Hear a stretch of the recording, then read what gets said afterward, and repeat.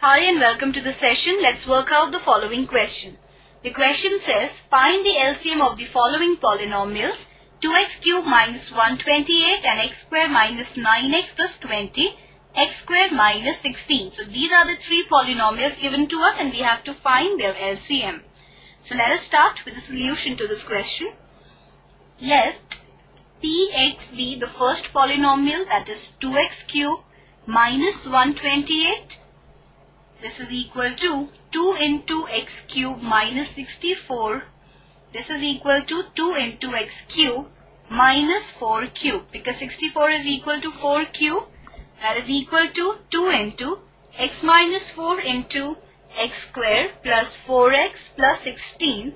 Now this polynomial is equal to this because a cube minus b cube is equal to a minus b into a square plus b square plus ab. So this is equal to Px, that is, this is the polynomial Px.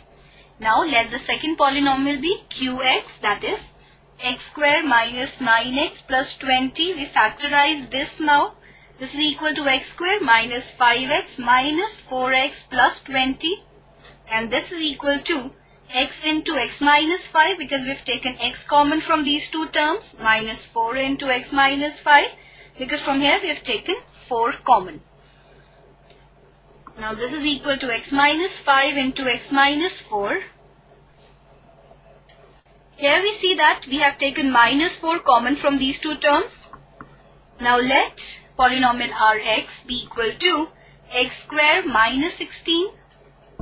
This is equal to x square minus 4 square and this is equal to x minus 4 into x plus 4. Therefore, LCM of the three polynomials Px, Qx and Rx is equal to 2 into x minus 4 into x minus 5 into x plus 4 into x square plus 4x plus 16. So this is our answer to this question. I hope that you understood the solution and enjoyed the session. Have a good day.